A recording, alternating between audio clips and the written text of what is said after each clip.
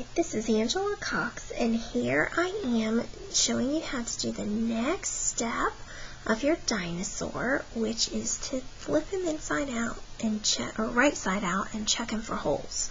So first of all, before I begin, remember I've already sewed on the eyes, and I have used the overcast stitch to sew all the way around the perimeter of my dinosaur.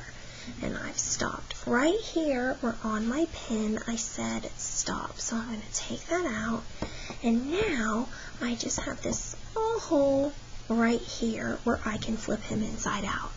But before I do that, and this is a very, very important step, I need to check him for holes, right? So what I'm going to do is I'm just going to put my finger here, and I am going to run my finger all along every part of where I have sewed. These two pieces where I've sewed together, this is called a seam. So I am going to make sure to run my finger over every part of that seam and make sure that I don't have any holes. The places where I'm most likely to have holes are right here on the corners, and I don't have any holes. So now I'm ready to flip it inside out. So I take my hole, and I'm just going to flip it just like that. So I'm just flipping it inside out, just like that, right? So I'm just going to flip them inside out. Then I'm going to have to, this part is hard on the dinosaur. I got to poke his little tail out.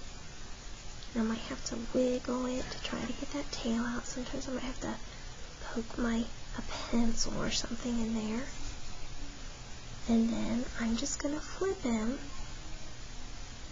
so he is right side out instead of inside out.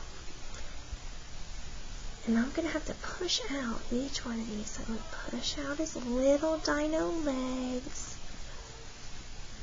Here's his little dino legs. And see, you can't even see my stitches.